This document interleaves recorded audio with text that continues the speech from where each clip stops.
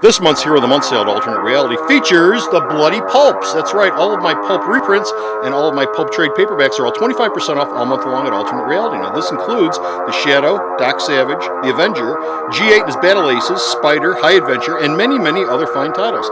And Planet Stories as well. And if you pick up Planet Stories, you can find out the secret of the Queen of the Martian Catacombs. So be sure to stop off at Alternate Reality all month long for our Hero of the Month sale.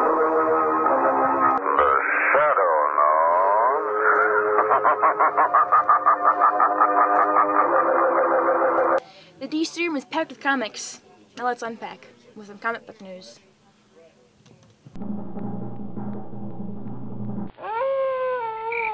Get mad, you son of a bitches! Get mad! DC News, Episode 30, Lost in Newfoundland.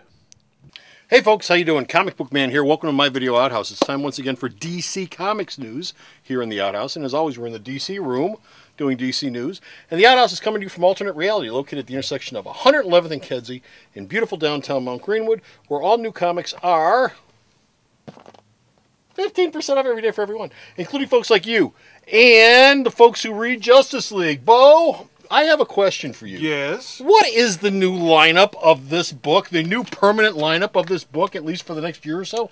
What is it? Or 2 years? For the next 2 years, the permanent lineup of Justice League will be Dick Grayson as Batman. Yes. Yes, even though Bruce Wayne's coming back, Dick Grayson's not going anywhere. He'll be in the book for a while.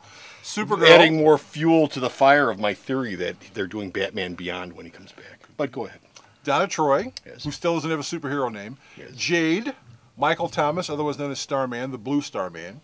Congarella, who now has an English accent, and Jesse Quick. Now has an English accent? Yes, he has an How did that English happen? accent. Which James Robinson said he has an English accent, and so now he speaks with an English accent. Or la-di-da. He writes the book. He can figure out what they want to sound. Jade will join the team during the JLA-JSA crossover, and Jesse Quick will join the team right after that's over with. That is his lineup for the next 2 years. 2 years. 2 years. Okay. He's got 2 years of stories laid out so far. Hope they're good. Not as if they're going to fire him. I still hope they're good. Well. The stories, I mean. Justice League needs a decent writer. Decent regular writer. DC Legacies. What is DC's Legacies? Remind everybody. DC Legacies is a 6-issue limited series which will basically take some characters way back in the 40s or 50s, like the Crimson Avenger, and move up to the present. Now, And this is being written by... This is being written by Len Wein. Now, we already knew that Adam Kubert or Andy Kubert, I get the Kuberts mixed up, and Joe Kubert are working on the first 2 issues. Joe's still working? Joe is still working. Joe actually invited me to be a friend of his on Facebook, and he made me a fan of his art school. Oh, that was nice. Joe's a nice guy. Yes, he is. But the other artists working on the book are J.H. Williams II, Dave Gibbons. They're going to be inking. Dave Gibbons is going to ink him. Jose Castillo Lopez, who actually still works for DC because he's got that long-term exclusive. Rags Morales and Dan Jurgens. Dan Jurgens. So it's 6 issues.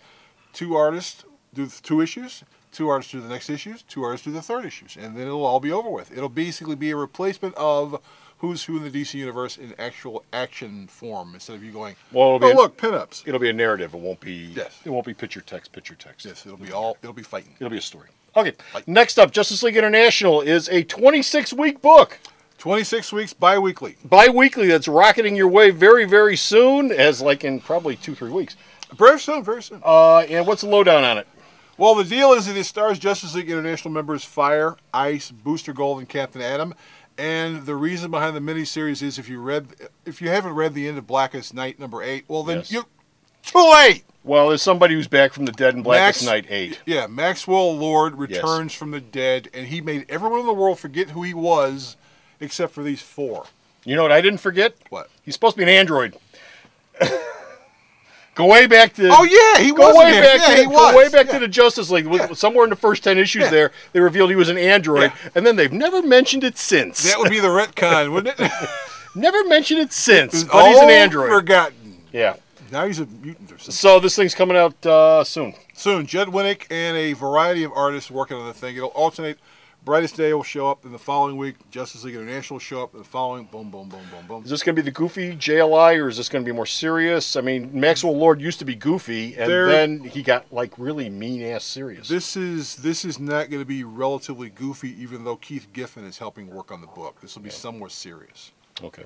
And the last story we've got is Steven Seagal and his Superman run will be collected and other. Yeah, I have no idea why. Steven Seagal's run on Superman, which wasn't really a horrible run, but Steven Seagal doesn't really do action very well. When did he work on it? He worked on it right before he did that graphic novel, It's a Bird, It's a Plane, Superman, with Teddy Christensen. Oh, yeah. Yeah, see, the arc was so memorable, you're going, what? Yes. No, I remember. It was a while back, though. Yeah. It was a while back. So, but people asked about this at a con, and they said they're going to reprint it. But what they said, they're not going to reprint. Ever. Grant Morrison, Frank Quiley's Flex Mentalo. Never going to be reprinted. And why not? Because the Joe Weider estate would sue the crap out of DC if they printed it. See how I caught myself with that one? I tell you. He's good. He's getting better. He's getting better. And that's all we got for this DC update. But you can check out more DC news at the store's website, which he sends me and I post up. And the store's website is at www.myalternatereality.com. There's new stuff up every day. Hopefully someday it'll actually be good.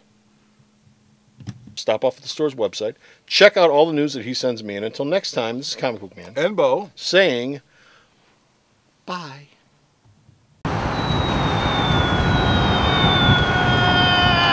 Damn, I better get started. Alternate Reality is located at 3149 West 111th Street. That's the intersection of 111th and Kedzie in Chicago, the beautiful downtown Mount Greenwood neighborhood. You can always reach us at 773-881-HERO or at the store's website, www.myalternatereality.com.